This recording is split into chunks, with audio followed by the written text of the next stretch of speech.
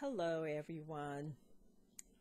This is Alicia of Twisting Turbans, and I would like to introduce you all to an awesome product that I came across, did some research about, and I'm like, hey, I was all about going gray, but hey, if I can reverse the gray hair strands, I would. I will. So, Blackstrap Molasses, and it is known for reversing gray hair strands, and is also known to. It's also great for scalp health and whole body health. If you having issues with your muscles, a lot of tension in the muscles. If you have anemia, this is also high in iron, it's high in calcium. It has a nice amount of calcium, content, magnesium, and let me see what else: magnesium, iron, and calcium, and potassium. So it also has potassium in it. So all of this is great for skin health as well as bone health and overall body health. It also has copper, a little bit of copper. It's not a lot of copper, just a little bit of copper in it. And all these come in zinc. So all of these ingredients, all of these minerals combined and nutrients combined leads to also good skin health, and it also leads to great scalp health and hair health also.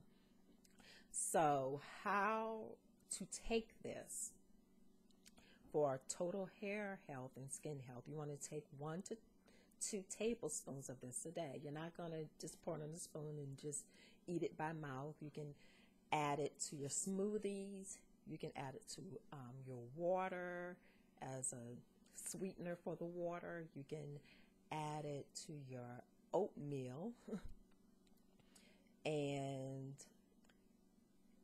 more or less to your coffee too. This also tastes really good with coffee or tea. You can add that to your tea, and it's also great if you're like a diabetic. It's a great sugar substitute for those who have diabetes.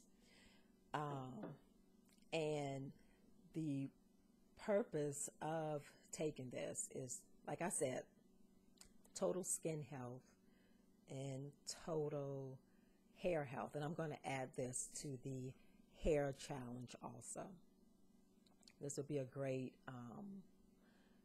thing to add to the hair challenge to document your hair growth progress. If your hair is graying, you can document, take pictures of your hair before when your hair is grayed out, and then every 3 to 4 months, take additional photos just to see how, if your hair is progressing, if the grays are going away or becoming more minimized as far as the grays, and just document that whole process. And then by December 2019, you can take another great look at your hair strands and see if all of the gray strands are all